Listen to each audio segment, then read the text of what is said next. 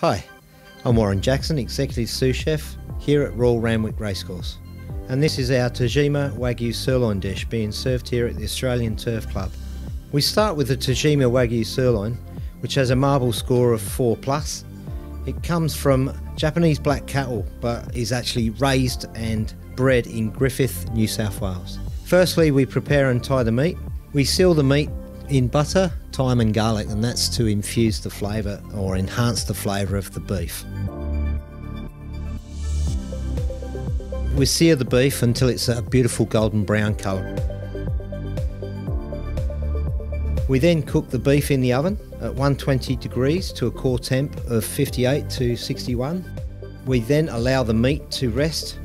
The sides for the beef are baby seasonal vegetables including steamed flowering zucchini, heritage carrots, baby beetroots and turnips.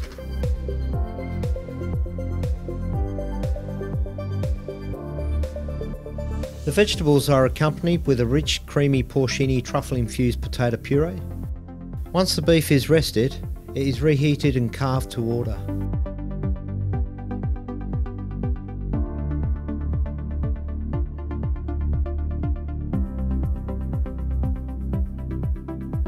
Plating up and presentation is vitally important.